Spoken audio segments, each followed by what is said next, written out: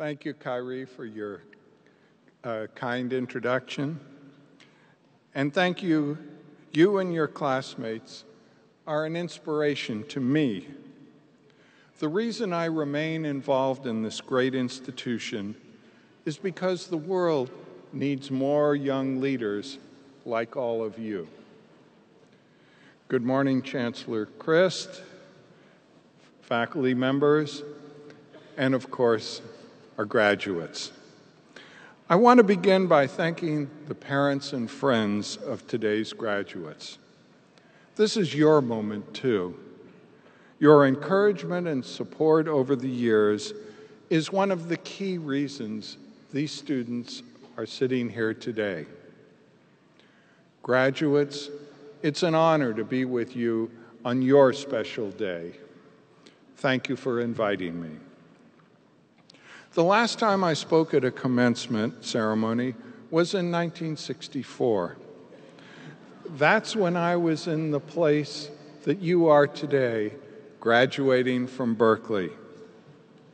Actually, I participated in 2 commencement ceremonies that year, one here at Berkeley and the other at a small university to the south of us. It turned out that 2 of my closest high school friends were graduating from Stanford on the day following my commencement from Berkeley. I wanted to support them on their special day, and I thought, why sit in the audience when I could join them in going through the ceremony? Well, I still had my rented Berkeley cap and gown, so I drove to Stanford, went to the gym where the graduates were lining up, slipped into the line in the place of an absent graduate, and filed into the amphitheater where the ceremony was being held. I sat with the graduates as they listened to all the speakers and then joined them in marching across the stage and picking up their diplomas. Now, full disclosure, after the ceremony, I took that diploma and returned it to a lost and found booth.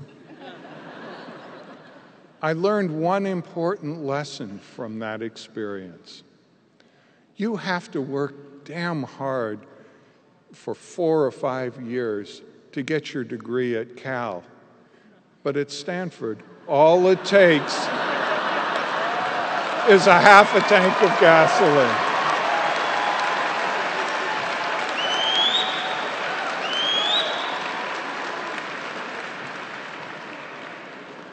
I know that Berkeley hasn't gotten any easier in the decades since my own commencement, and most of you knew that when you decided to come here. This is one of the most rigorous, high-quality institutions of higher education in the nation, and indeed the world. As students, the burden was on you to navigate your way, to manage your time, and figure out what to order from a KiwiBot to get you through a marathon study session. Think about how much of the Berkeley experience wasn't in the brochures and the upbeat emails that you received when you were applying, or in the course catalog. They didn't cover half of what a Berkeley education is all about. And that's what I want to talk to you about today. I want to talk about how your life and career will rarely go as you think. The heavyweight boxing champion, Muhammad Ali, once said, "You don't lose if you get knocked down. You lose if you stay down." I'm here today to share some unfortunate news with you. You're going to get knocked down. The question before you today is, how are you going to react? How will you get back up and keep on moving forward in the face of the unpredictable challenges and opportunities that life delivers? My experience suggests a simple answer. Staying true to your values and who you are will enable you to achieve a successful and rewarding life. For me, it all started at home with the values instilled in me by my parents and grandparents. Then I had the privilege of attending this great university. Being at Berkeley in the early 1960s was a transformational experience. I was going to Berkeley to get a degree and perhaps to figure out what I wanted to do with my life. But what I really received was an education. Here at Cal, I was jostled from the complacency of a comfortable youth. From the moment I stepped on campus, I encountered sharp debates about the issues of the day. I was forced to consider different points of view. I learned to listen closely to people whose circumstances and life experiences were very different from my own. And I learned the value of questioning the way things are. Early in my business career, I came across an image that has stuck with me for decades. It was on a billboard in England promoting a new line of Levi's jeans. It showed a group of white sheep all heading in the same direction. And in the midst of the flock, there was a black sheep going the opposite way. The tagline was, "Black Levi's, when the world zigs, zag." When the world zigs, zag. To me, that advertising slogan summed up a Berkeley education. Be open to fresh perspectives. Question established thinking and practices. Stay grounded in your core values. When I think back on my life and career, it's the zags that stand out. Those moments when we make thoughtful and deliberate decisions to go against the grain and upend conventional wisdom. The times when we challenge business and social norms, not because we want to score points or draw attention to ourselves, but because it's the right thing to do.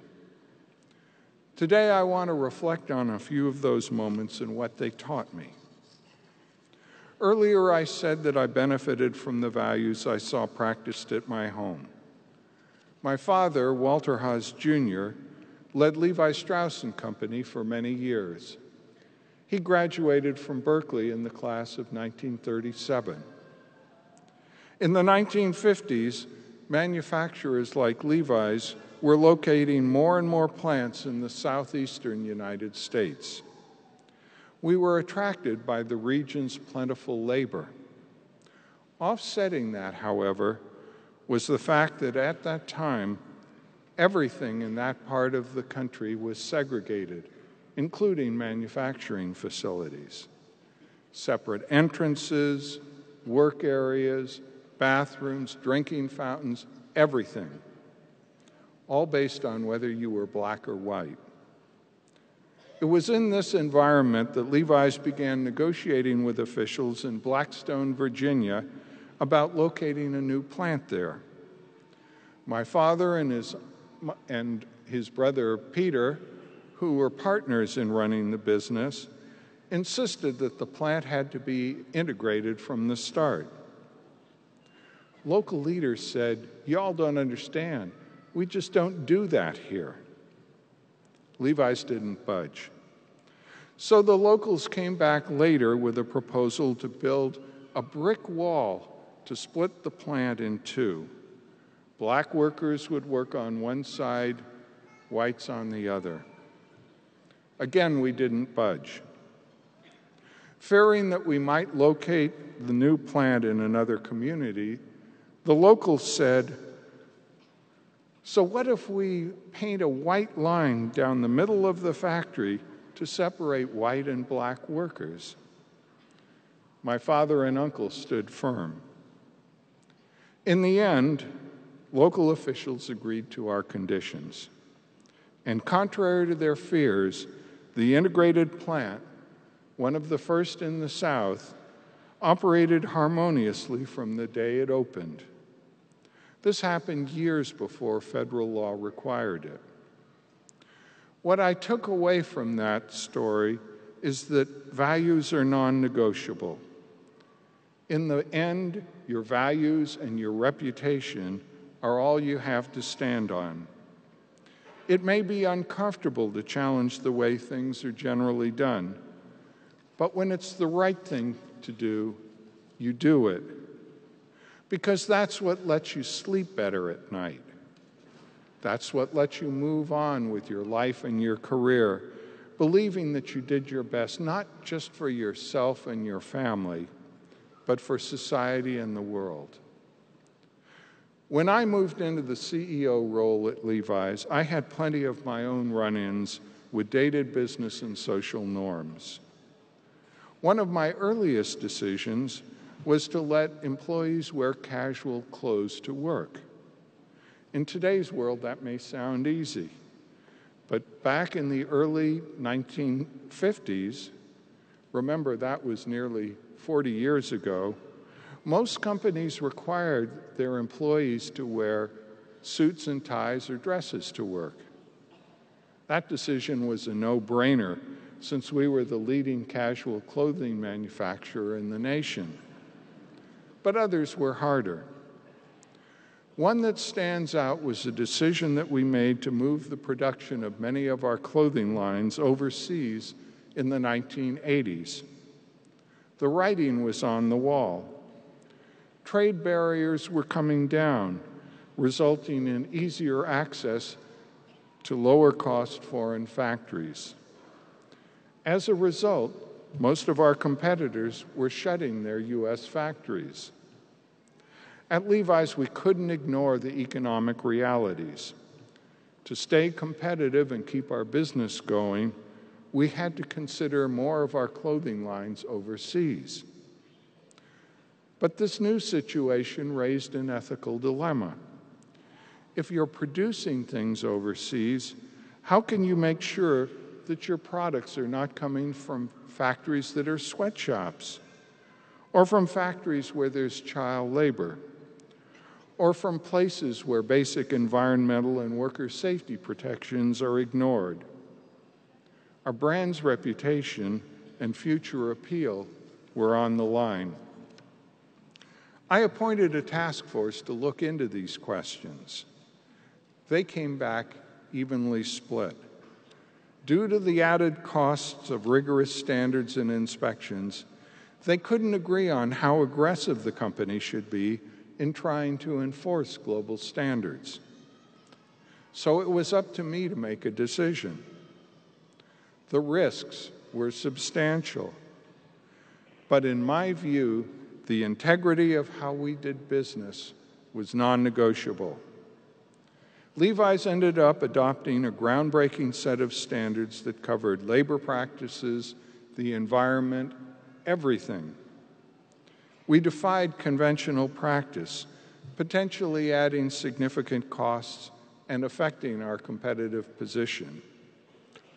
We took a risk and we zagged. Fortunately, a number of other companies quickly recognized the reputational risks in not following our lead. They started calling us and asked for copies of our code of conduct so they could use it with their overseas contractors. These new standards impacted hundreds of thousands of people's lives. They changed working conditions. They increased pay and opportunities. They supported new development in emerging economies around the world.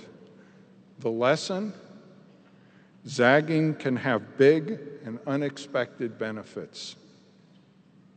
As you move into your careers, you'll discover that your decisions can have real and wide-ranging impacts on people and communities. For example, in 1982, a group of concerned employees came to me to talk about a deadly, unnamed disease that was primarily affecting gay men. The disease, of course, was AIDS. At that time, people didn't know a lot about the disease. There were a lot of rumors going around and a lot of disinformation. These employees wanted to combat the falsehoods by handing out leaflets to their colleagues with helpful information about prevention and treatment. Now, these were less tolerant times when it comes to gay rights. And as a result, these employees were concerned that by distributing leaflets about a disease that was primarily affecting gay people, that they would be presumed to be gay themselves. This could be harmful to their relations with their co-workers and indeed to their careers. It was a time to zag. I saw the value of passing out information about this mysterious and deadly disease. After all, the well-being of our employees was at stake. To reassure and support these concerned employees, I joined them and several other senior managers in passing out leaflets in the lobby of our headquarters. Getting involved in the fight against AIDS raised our awareness of this emerging public health issue. This prompted us to learn more about the disease and to take action.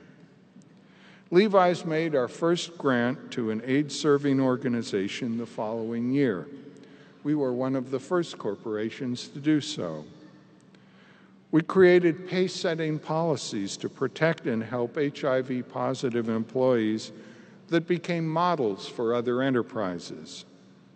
A decade later, Levi Strauss & Company became one of the first companies in America to offer benefits to the unmarried partners of our employees.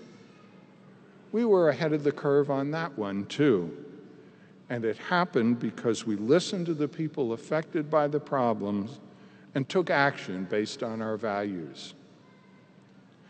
Some of you will go into business in the coming years, and others will join nonprofits or serve in the government. Regardless of where you end up, it's not just through your work that you'll have opportunities to make a positive difference in the world. You can also do so through your involvement in communities and on the issues that you care about. Growing up, I learned about the value of community and public service. My time at Berkeley broadened my understanding of how to make a difference. I was exposed to protesting, picketing, and advocating for the causes that I believed in. These experiences benefited me as I joined with other members of my family on the board of a foundation my parents created. Over the last 2 decades, this foundation has been involved in 2 issues that have risen to the top of today's national debates: gay rights and immigration.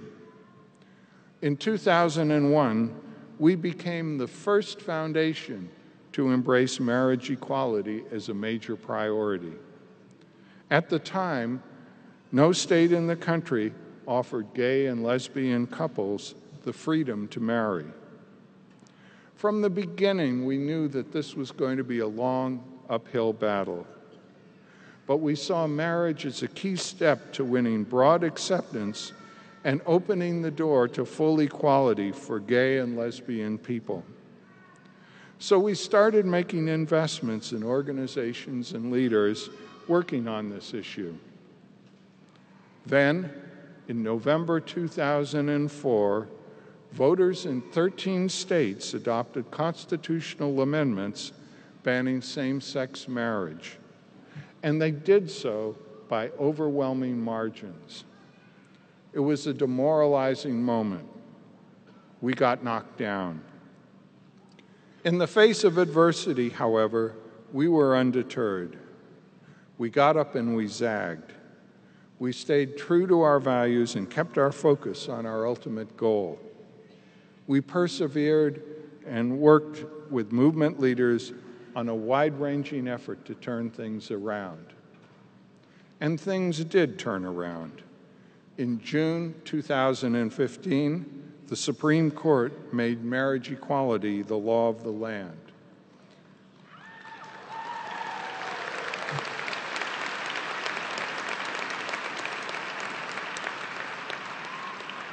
It was a historic decision that ranks as one of the most important milestones in American civil rights history. What I learned from this multi-year effort is that working for lasting social progress takes time.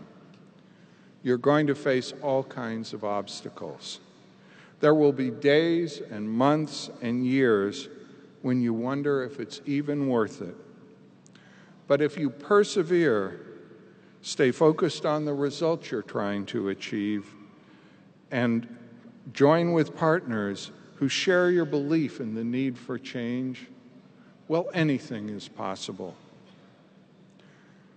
In 2012, I also want to talk to you about immigration. More specifically, I want to talk about the courageous and talented students here at Berkeley and at other universities across the country who are undocumented immigrants. Some are here with us today in this graduating class. My family and I have come to know many of these students very well. And as we got to know their stories and we heard more about the challenges they face, we decided we wanted to do more to help them succeed and have a voice. In 2012, our family's foundation gave this university a gift of $1 million for scholarships for undocumented students.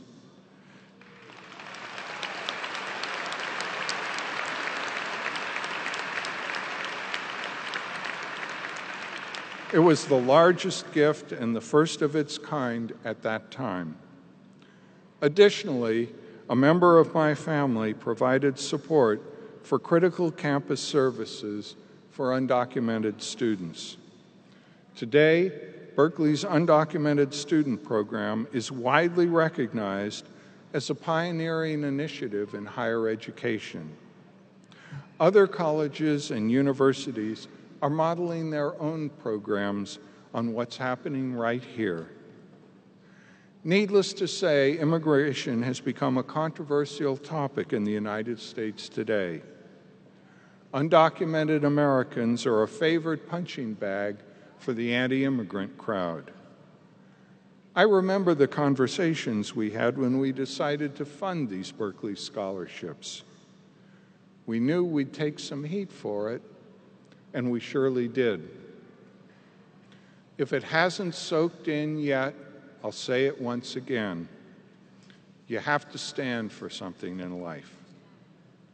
For each of you graduating today, the issues you'll be dealing with in your chosen career will be different. Maybe you'll choose to work on climate change, or artificial intelligence, or digital privacy. Many of you will get involved in things that are not even on your radar right now. But in the course of your life and career, you're going to come face to face with challenges and opportunities that will require you to make a choice. Do you accept the way things are, or do you try to make them better? I know from experience that your Berkeley education has prepared you for these moments, not only because of what you've learned in your classes here, but because of the values that you take away from this special place. The value of questioning the way things are, the value of listening to others, the value of learning and gathering the information you need to make smart decisions, the value of pluralism and diversity and justice for all people, the value of zagging. Now, if you'll excuse me, I have to make my way to Palo Alto for the Stanford commencement. Go forth and zag, and go Bears!